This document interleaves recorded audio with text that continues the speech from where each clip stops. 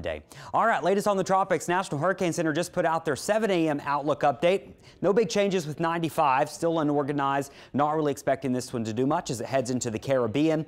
It'll likely dissipate more than likely somewhere in there. Now, an update on 97 continues to show signs of organization. Looking pretty impressive this morning on satellite. Still don't have a cyclone just yet, but it will likely become a depression, maybe a storm. Could happen today, but definitely over the next couple of days. And here's where it's headed. The track does take it into the Caribbean by Friday, somewhere right in here near the Lesser Antilles. Through the weekend, going to be somewhere in here. And then by early next week, we're talking Monday, getting into the northwestern part of the Caribbean. That's how it looks right now. Now, there's still a ton of uncertainty with this. It really has not developed that super close circulation, so models are still going to struggle. This, of course, is a long ways out. We got a long time to keep an eye on this.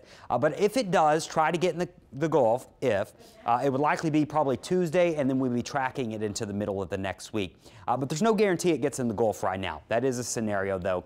And just a reminder, we do have a while to watch it. Going to be heading into some warmer water, so that's certainly not going to be an issue there. But it will be lower wind shear, actually, and some moisture around. So it's going to be moving into somewhat of a favorable environment to intensify. And, you know, we could have Elsa over the coming days. Don't be surprised when we get our fifth named storm pretty soon. Way early in the season to already be that E name. Now, I was looking at some historical tracks, and this is where the current invest is. There has not been many storms this early in the season that form out here and head up to the Gulf, but it has happened.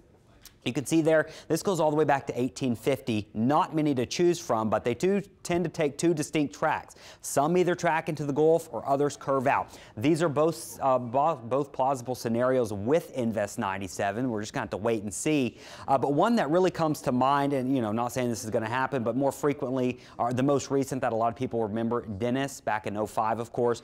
That was one of those early season kind of weird storms that started out here and traveled up into the Gulf. So it warrants worth watching, but right now it's still just too early to get into the fine details of where it's going to go, how much it's going to intensify, and those types of things. But it's a reminder, it's hurricane season. These things can happen.